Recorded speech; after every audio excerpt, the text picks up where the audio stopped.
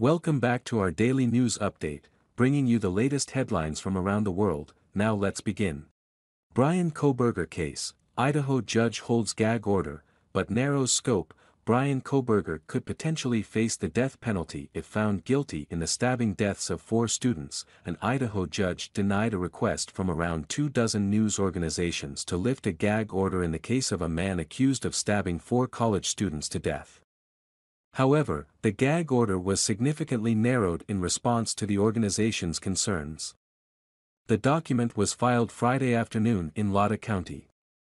District Judge John C. Judge said in what is formally called a non-dissemination order, that any prosecuting attorneys, defense attorneys, any agents of the prosecuting attorneys and defense attorneys and any attorneys representing witnesses, victims or a victim's family are prohibited from making extrajudicial statements, written or oral, that the lawyer or agent knows or reasonable should know will have a substantial likelihood of materially prejudicing or otherwise influence the outcome of the case. Judge said that to preserve the right to a fair trial, some curtailment of the dissemination of information in the case is necessary and authorized under the law.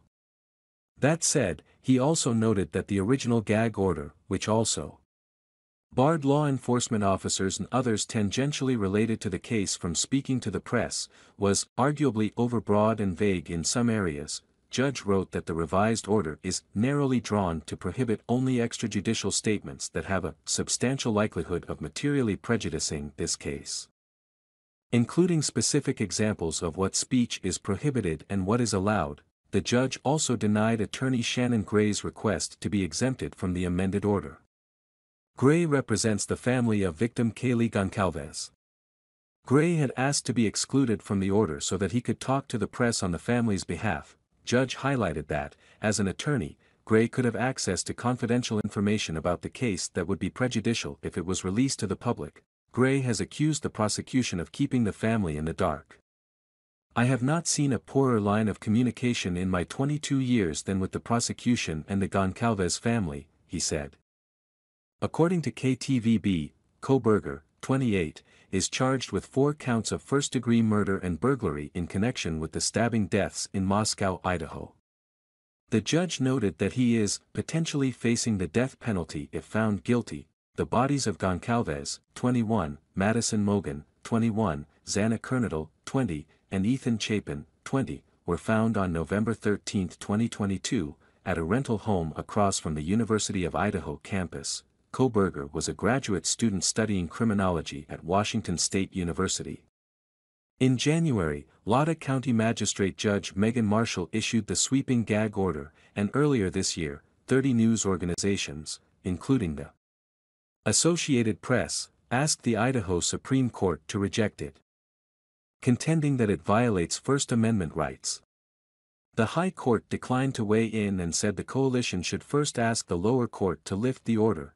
"We are pleased that the court significantly narrowed the non-dissemination order, a clear recognition that the initial order was overbroad," Wendy Olson, the attorney representing the media coalition, said in a statement. "We all agree that a defendant's Sixth Amendment rights are important, but that in preserving those rights, neither the parties nor the courts can completely cast aside the First Amendment rights of the press.